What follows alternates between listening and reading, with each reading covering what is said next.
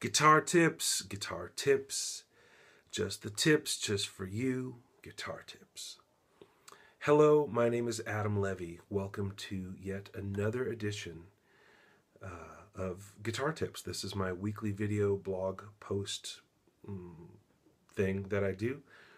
Each and every Friday, I share a little bit of guitar-related wisdom, wit, and what have you. And it's free. And you can subscribe. There's a little subscribe button down below. I hope you will. And so without any further ado, here's this week's guitar tip. Keep your strap and your guitar connected. Keep your strap and your guitar connected.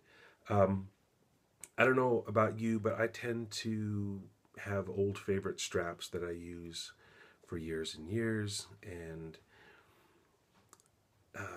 because I don't know, they feel good, they look good, whatever. But if you're taking the strap on and off of your guitar every time that you play, after a while the hole in the strap that the strap button goes through can start to get a little bit loose and doesn't hold on to your guitar the way that it should. And I've never had the guitar fall off of me and all the way to the floor, but I've had a few close calls. So in order to protect my guitar from falling to the floor, I looked around. There's some commercial products that can do that. There's strap locks and other kinds of things. And some of them require modifying your guitar, some do not. I don't know. I just went for an easy solution that works, and so I'm going to share that with you. I use a, I don't know if you can see this, but it is a black rubber washer. Looks like that. And you just put it over the strap button. I've never done it backwards like this, so it probably looks kind of awkward. It feels awkward, but anyway, that's what it looks like. And that's going to keep your strap there. I have one there. I have one there. And that's my solution. It's these washers I got at my local hardware store. It's made by a company called DiFranco in Boothwyn, Pennsylvania. Actually, it says on the package made in Taiwan, but it's sold through DiFranco Inc. It's what it is. I'll just show you the package. This is what it is. If you can read that, but it's 1.5 inches by 5/16 by 1/16. So that means the whole thing is 1.5 across. The hole is 5/16, and it's 1/16 thick. I'm sure you could find thicker ones. I've seen some people use these red ones that I think come off of Grolsch beer bottle caps.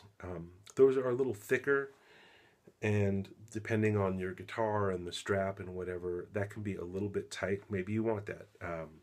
I like these because I don't feel like it's putting any stress on the button, you know, to pull the screw out.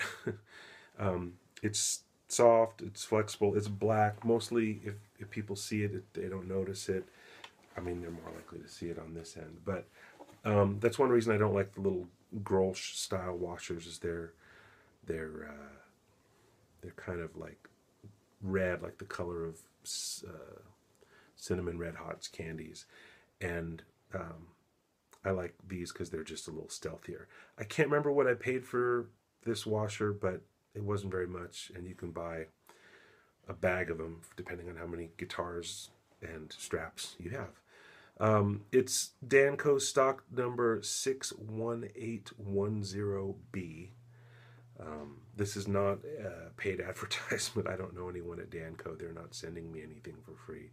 But I'm just sharing with you the specific thing that I use, and I'm sure you can find it at your local hardware store or online or what have you. So that's it.